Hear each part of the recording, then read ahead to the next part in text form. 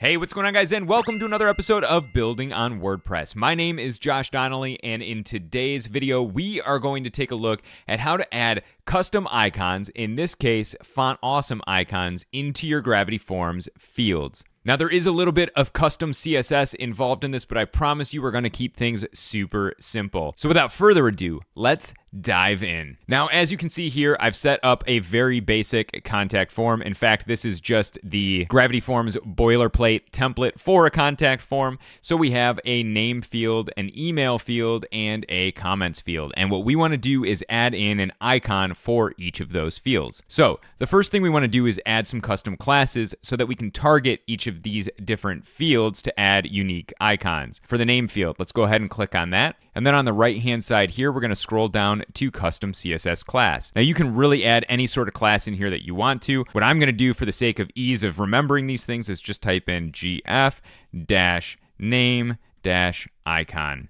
And then we'll go down to our email field here, and we'll type in the same thing, but with email, gf-email icon. And then down to our comments here, and we'll type in gf-comments icon. And we'll go ahead and save. Now we need to get this form onto the front end of our website. And you can do this in whatever builder you are using. As you guys know, I'm a huge fan of the Cornerstone builder, and so that's what I'm going to use today. So let's jump over to this tab here where I have a contact page set up, and we're going to add our form in here.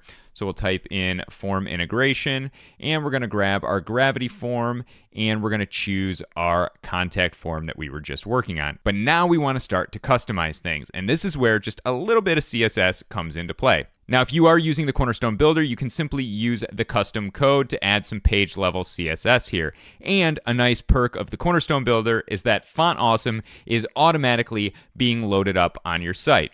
If you go into your global options here within the Cornerstone Builder and scroll all the way down to your Font Awesome section, you can see what you have enabled or disabled, and this will let you know which kind of icons you can tap into. Since in our example here, I have everything enabled, we're just going to jump right into our page CSS here. Now, we know we want to target a few different things, the first one being that name field. So we're going to call out our name class. So we're going to do gf name icon because that was our first one.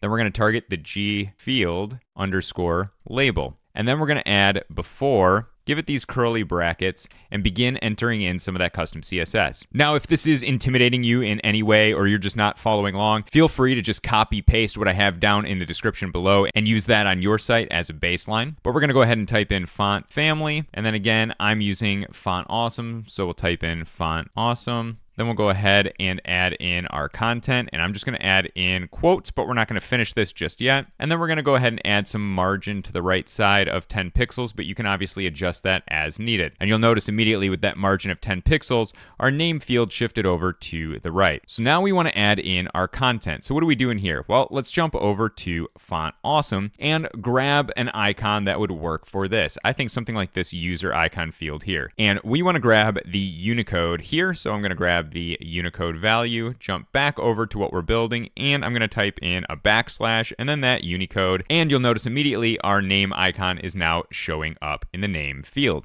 Now we want to do the same thing for our other two fields, so we'll just copy this down twice here, and instead of name icon, we'll make this email icon, and instead of name icon, we'll make this comments icon, and now we can see this taking shape. Now we want them to have unique icons, so we'll jump back over to Font Awesome here. Let's grab an envelope for our email field and pop that right in here, and you'll notice that's working. And then for our comments, maybe we'll just do something like this here for the sake of example, and we'll pop that Unicode value in here.